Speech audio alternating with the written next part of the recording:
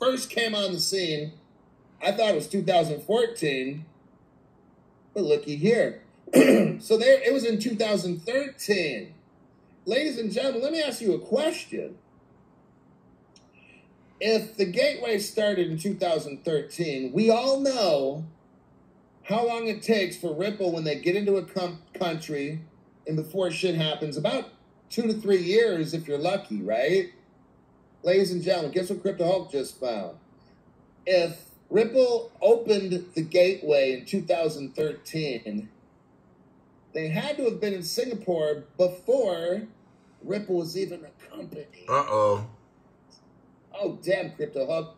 Now this is worth my $5 membership fee. So, look, we know when Ripple goes into the country, we know that Ripple was in Brazil in like 2014, like 9 years ago or some shit, all right?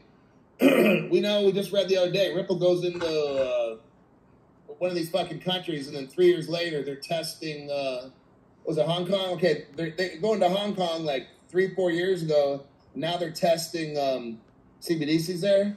So we know it's going to take a minimum, let's say 3 years, minimum 3 years. So that means, everybody, what the hell was Ripple doing before they were even a company? Listen now we start getting into OpenCoin, don't we? Uh-oh. And who's running the show with OpenCoin? Our good old boy Jeb, who never gets in trouble. The mastermind. Like, damn, Crypto Hulk, I need to get some popcorn because this shit's getting fucking good. All right. I know you haven't heard this on any other channel. That's why. Because if you're paying me, I'm going to make sure I get you the juiciest information so you can really get a good, solid picture on what's going on. So when the government, this is for new people, so when the government tries to show you, oh, Ripple, it's being sued, you're like, and so what? I'm going with what Crypto Hulk's teaching. I'm showing you right here, if you go to my video on Twitter, Ripple's in Singapore in 2013. That means they had to have gotten there in 2010 or 11. Ripple wasn't even a company. Deep dive. Uh-oh.